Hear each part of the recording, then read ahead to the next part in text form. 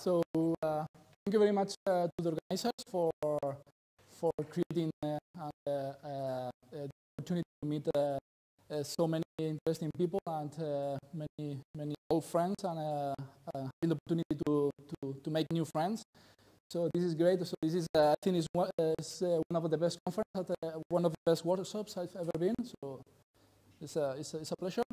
So today I'm going to be talking about some plausible and some unplausible mechanisms for cortical variability. I'm going to go through some introduction.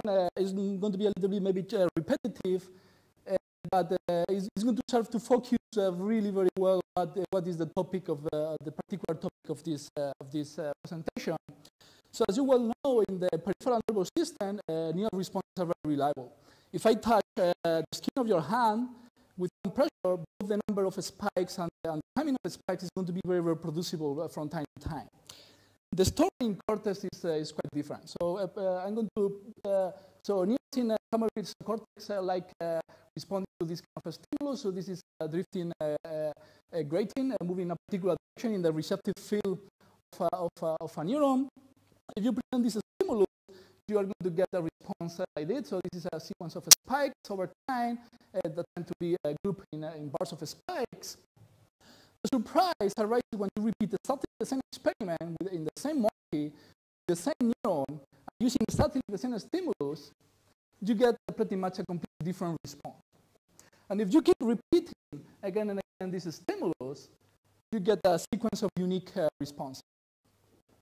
And only when you start to see all these responses, all these trials at the same time, you start to appreciate that these neurons like to fire at a particular phase of the periodic movement of this gradient. So you know very well all this. But this actually looks like a very bad design for a system which is supposed to transmit and maybe transform information to higher order areas. Indeed, if you were about to buy a computer and you go to your preferred shop, and while the vendor is describing the characteristics of this computer, is telling you that each time that you press a key of this computer, you're going to get a completely different response, probably you won't buy this computer. Yet, this is the regime where the brain seems to be working, in this regime of high variability. So here is going to be this, using the classical description by Sheldon and Newton that has been presented before by Bert in the first day. So I'm taking it again, and I'm going to. If you have further questions, you can ask Mike. But essentially, here they recorded the neurons in MT, individual neurons, and this is the spike trains that they got across many cells as a function of time for a same neuron under the analytical stimulus repeated again and again. And here you have the peristimulus time history, essentially showing the firing rate over time of these neurons. Essentially, they focus on time windows where the firing rate was pretty much constant, like this one. And from those time windows, they started to compute the statistical properties of these spike trains. So they computed the spike interval, and they found that it's close to exponential. It's not exponential, but you can call this Poisson exponential distribution. But the interesting feature is that when you plot the variance of the spike count as a function of the mean of the spike count, this pretty much follows a linear dependence. I mean, there is some departures, but we are not going to make a big story about these small departures relative to the straight line. So in summary, the Fano factor, which is the ratio between the variance of the spike count and the mean of the spike count, is constant, but crucially, is constant over a very broad range of firing rates that typically encompass like several orders of magnitude, from a few hertz to a few, very few hundreds of hertz. This property that has been observed before these authors and after these authors by many other groups has been called Poisson-like firing. So all this looks like a very detailed description of spiking variability, and you can wonder. Actually, I don't think that you are going to wonder why it's important to understand variability, but for the naive listener, what you should about this precise characterization of the statistical properties of spikes. Well, variability, the type of variability that you see in cortex impose crucial constraints as to how much information you can get from sensory stimuli. Some types of variability might be very appropriate for some type of computations, like Bayesian inference. Variability may be the result of some computational properties of like a sampling process of internal states. Moreover, spiking variability can represent hidden relevant variables such as tension or other internal variables. So therefore, understanding the statistical properties of spike trends can tell you a lot about the statistical properties of these hidden variables. And the focus of today's talk is that actually the nature and the mechanistic origin of this type of variability, of Poisson-like variability, is unknown, despite of probably what you believe that this is a solved problem. So here I'm going to be showing to you the simulation results using a quite typical recurrent network, which follows some of the principles described by the famous paper by Van Preswyk and Sompolinsky of balanced chaotic networks. So essentially, we have a recurrent network consisting of both excitatory and inhibitory neurons connected reciprocally. In addition, there are external inputs that essentially control the firing rate of these tuples. And so far, we are going to assume that there is no noise in the inputs. Okay, so this is going to be a recurrent network in this traditional setup. Not surprisingly, both the excitatory and inhibitory currents are very strong, and they cancel each other in such a way that the total drive is linear in around threshold, which causes that the irregular firing at the spike timing level of the two populations. Now, what you can do is to stimulate this network. This will be the response of this network. This is the firing rate as a function of the input drive. And for this kind of networks, we know that this dependence is linear. So this is consistent with all what we know about chaotic balanced networks. But now what you can do is studying the Fano factor as a function of the firing rate of this network. And not surprisingly, for small firing rates, Gustav has been showing results on these lines, and so the speakers too, that for small rates, you get that the Fano factor is close to 1.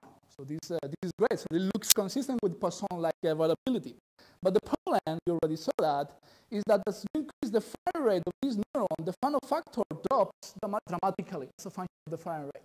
So essentially, as soon as you have rates above 20, 30, 50 hertz, it depends on the parameters of the network, the Fano factor is going to drop dramatically. Yes. This is current-based. But similar results happen for constant-based networks. And so this is not a particular condition for this set of values parameters that I've chosen. You can show mathematically for current-based networks that this is going to be a general scenario for at high rates. So this causes a problem because experimentally we know that the Poisson variability happens to hold for very broad ranges of firing rates. So what this means is that the chaotic dynamics that this network was able to generate was too deterministic. So having chaotic dynamics doesn't mean that you have Poisson-like variability. You can have different types of variability. And this kind of networks doesn't lead to Poisson-like variability. So what this is telling us immediately is that we need some additional source of variability. Okay? So this is the additional source of variability that was introduced by Kirchner et al. So they take this same network, now they stimulated the network with Poisson-like inputs. Okay? And for some parameters of the network, for essentially connectivity and strength between neurons, they found that the spike count variance was proportional to the spike count mean. Like these asterisks are there. But if you move away from this optimal value, you could have either sub-Poisson or super-Poisson firing, where actually the Fano factor changes very dramatically with the firing rates.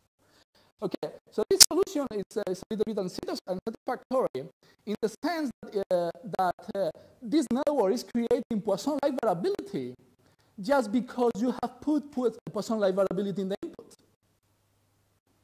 And it's not clear, and it leaves completely unanswered the question of where and how this Poisson variability has been originated from in the first place.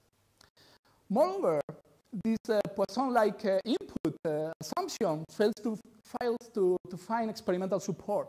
So this is a very recent paper by a first group, where they computed the fun factor of LDN neurons as a function of the contrast, and you see a very big reduction of the Fano factor. So this is very far from being constant Fano factor as a function of contrast. And because contrast is related to the Fano rate, what this means is that the Fano factor changes very strongly with the rates of these neurons. So essentially, we cannot count, although we can count on some input variability, we cannot count on the truly Poisson-like variability in the input. So let me summarize and review a little bit the status quo of the field. So we have seen that the chaos impedance network does not necessarily to Poisson variability unless inputs are themselves Poisson-like variability. So this is a down solution. Or network parameters are fine-tuned in such a way that the network is working in a very broad range of input parameters in the so-called noise-driven regime. So this is work that we did with Alfonso, Nestor, and Xiaojin, where essentially you can show that for very big networks, there is essentially very few points where this will hold true. So essentially, you would need fine-tuning. So you could, if there is a mechanism that creates this fine-tuning, you could get Poisson-like variability with this kind of network. This one? Yeah. Well, because the thalamic neurons, they don't have that. They don't have that property. Yeah, of course. Yeah, but I mean, take these two puts like the whole network. So there has to be something that is created somewhere. So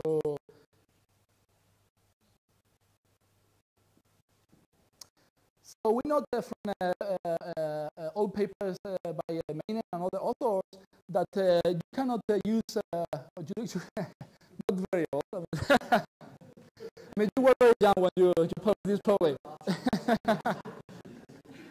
All for me, but so you cannot use neurons. I mean, the point of this is that you cannot count off LMP neurons. So this is the criticism that I always make to Alex, that I mean, neurons are reliable by themselves.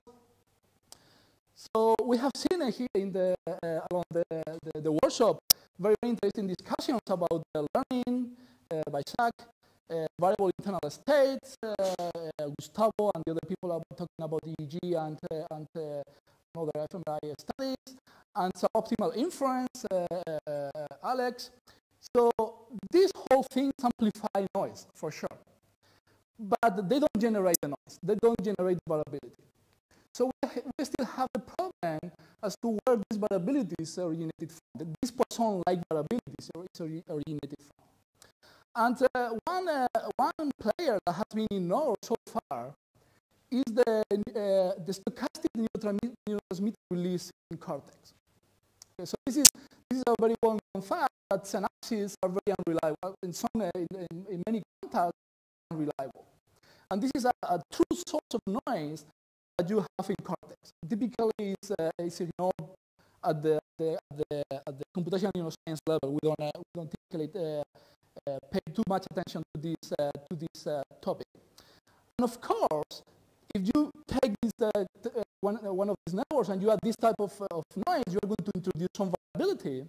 But the relevant questions here are whether this variability is going to be high enough, and secondly, that this variability is going to be Poisson-like. So these are the questions that I would like to address here briefly. So here I took the previous neural network, and the only thing I did is to replace the perfect size that they have in the network by synapses that are essentially subject to failure. So here we have a presynaptic neuron projected to a collection of postsynaptic neurons through synaptic contacts. The neuron fire sequence of spikes pass through the synaptic contacts, and create a sequence of postsynaptic currents that essentially are diluted versions of the input spike train. And these postsynaptic currents are independent. The probability of moving spikes is independent across spikes and across contacts. As soon as you introduce this ingredient in your neural network, what you find, without any fine-tuning of the parameters, is that the funnel factor remains high for a very broad ranges of firing rates, compassing 2 orders of magnitude of firing rate, without any fine-tuning. If you remove this property for that network, and you compensate for changes of firing rate by adjusting other parameters, what you see is that the funnel factor drops dramatically, as we saw before, in the absence of this probabilistic synaptic transmission. So how did this work? So this is actually an interesting mechanism.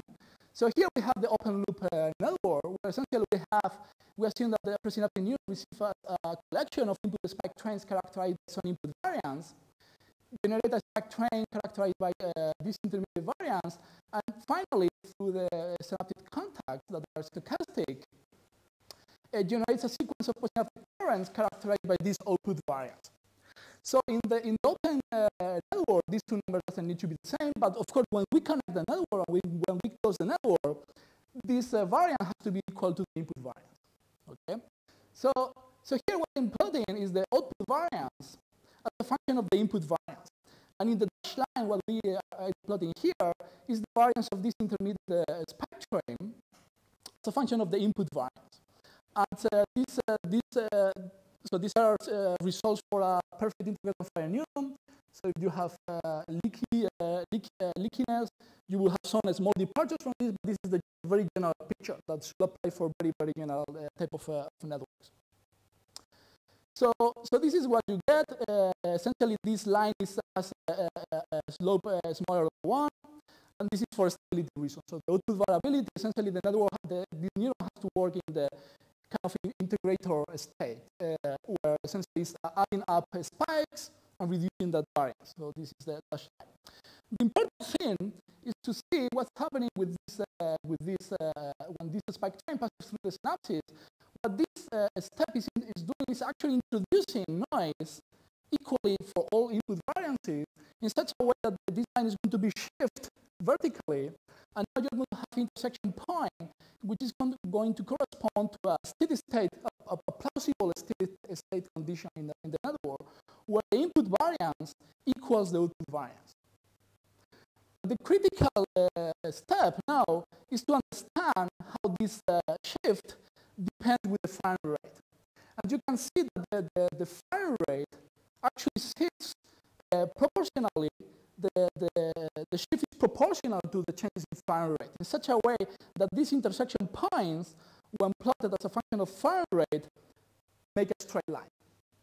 And as a consequence, for free, you're going to have funnel factor constancy for very broad ranges of firing rate, subject to small departures depending on some features of the model. But this is going to be the general scenario.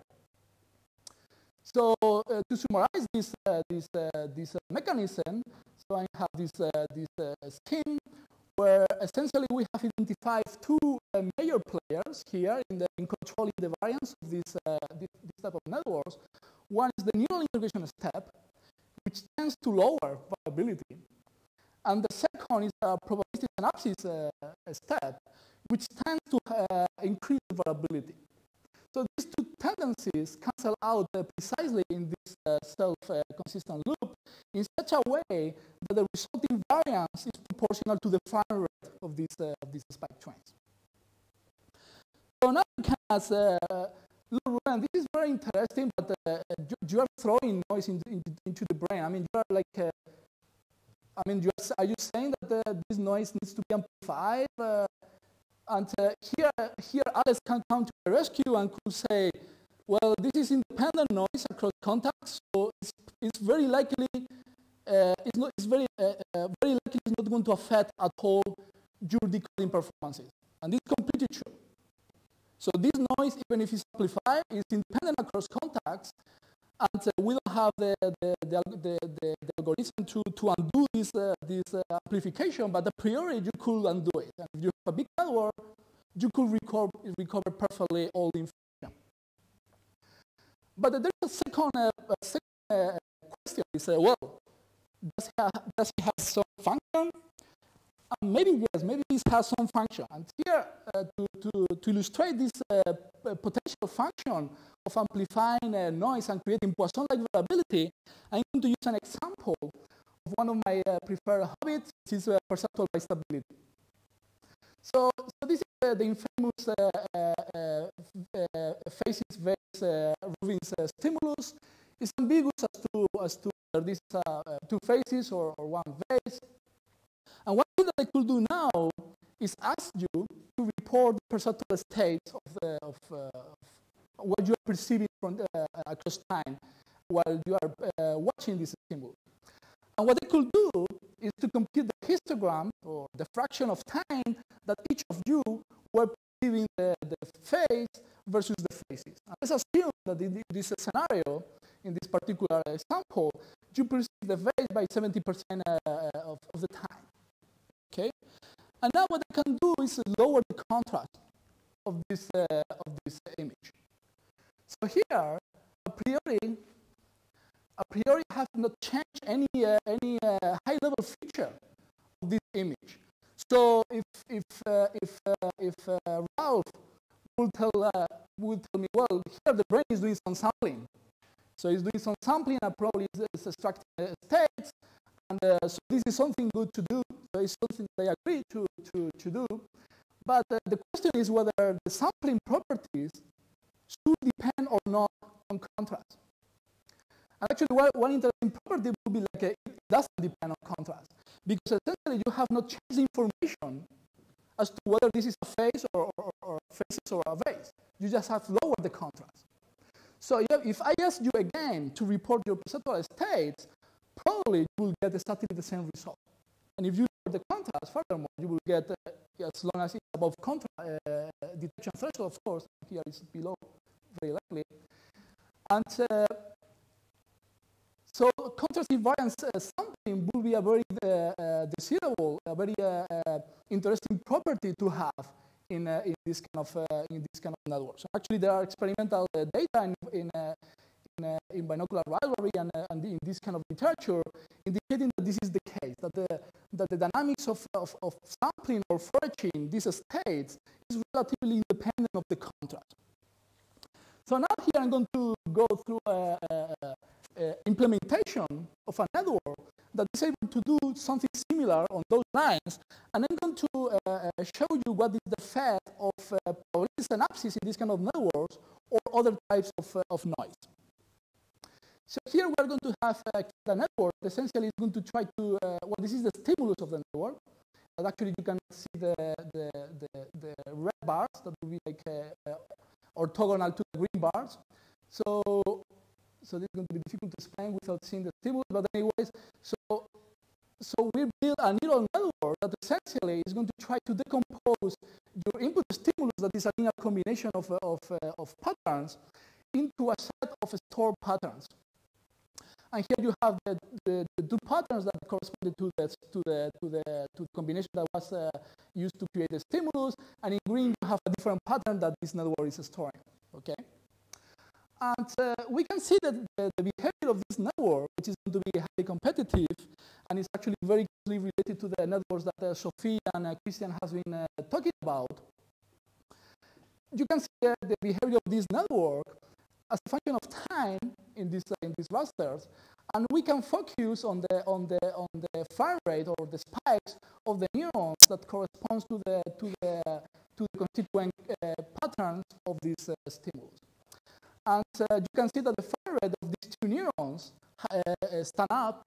So essentially, this network is able to detect that these two patterns were participating in the stimulus. And the interesting property now is to ask what is the properties of these of the crossings of these two lines that corresponds to the fire rates, the average fire rates of these two neurons, the red and the green neurons. And we can create a very simple model saying, well, your perceptual state is going to be green when the activity of the green neuron is above red, and the other way around. Another question is to know what is going to happen when you increase the contrast by twofold, and you study the dynamics of these crossings. So here what you have is the fraction of dominance that the green line was above the red line when you have a network with probabilistic synapses that essentially creates this Poisson-like variability. So these kind of networks are able to have this contrast invariant property very automatically. So you don't need to do anything to sample neural states in a way that doesn't depend on contrast. But if you have this network with constant noise, this contrast invariant property disappears. It's completely destroyed. So just the conclusion slide. So we have seen that the chaotic dynamics can be too deterministic to explain the Poisson-like variability that we see in cortex. We have a very interesting candidate to account for this Poisson-like variability that actually leads to this kind of structure without any fine-tuning of the parameters. We have seen that this type of variability can have important consequences, important functions in multi-attractor states by supporting contrast invariance properties. So thank you very much.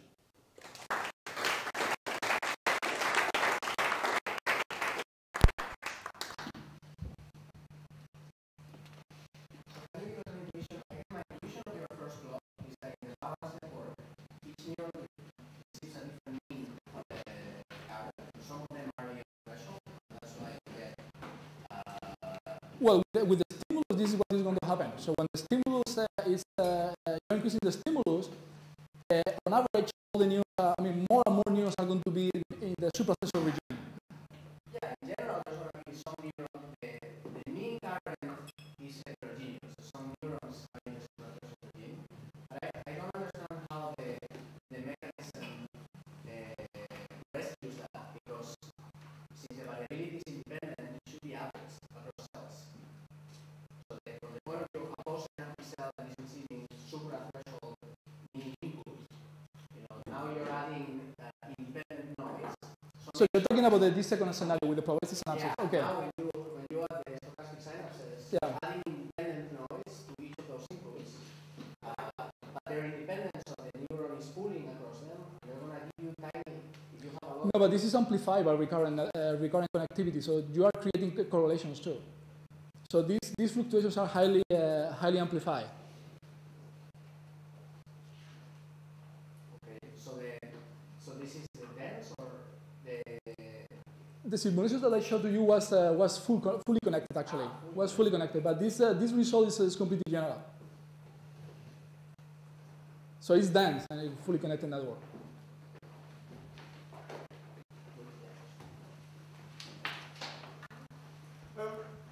Maybe I missed this, but in that graph between introducing variable synapses producing the mean variance relationship, yeah, I can understand how that works in excitatory vectors only, but if in the balance, if there's balance excitatory and inhibitory inputs in there, both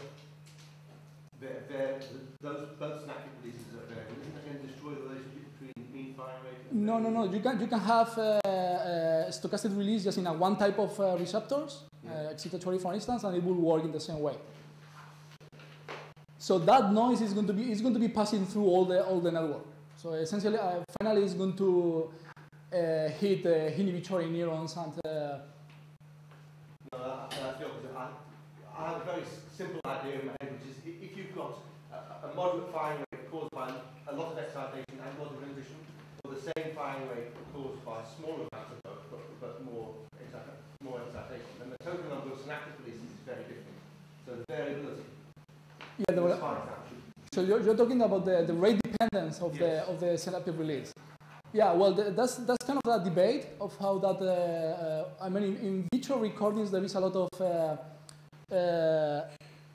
Many results show they saturate, but they saturate at very low firing rates. So this is what you're talking about, no? The rate dependence of the stochastic release of synapses. No. Okay, so let's talk.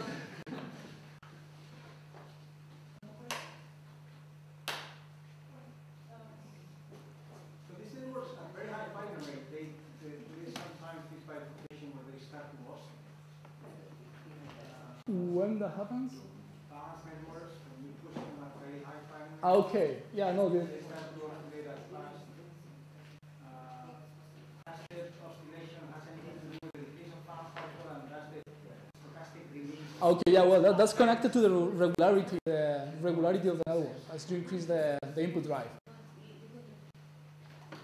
But you overcome that problem when you have this type of variability. When you never encounter that bifurcation.